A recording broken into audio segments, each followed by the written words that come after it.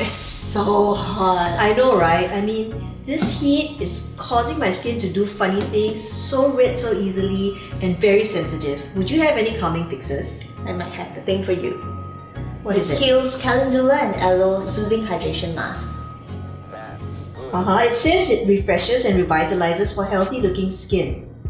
Its main ingredients are aloe vera and calendula. Well, I know about aloe vera. I mean, for centuries it's been used for hydration and it's nourishing. So what about calendula? Calendula has anti-inflammatory properties, so it can soothe redness. I'll let you try? Yes, please. Each jar contains 150 calendula petals sourced from multiple locations like Egypt and India. Okay, so I spread it out. Yeah. I can feel that it's already so cooling, so soothing and refreshing. I like that it's got this citrusy, refreshing hint. It actually contains essential oil from chamomile and lemon. Yep. So it's a good pick-me-up, especially after a long flight.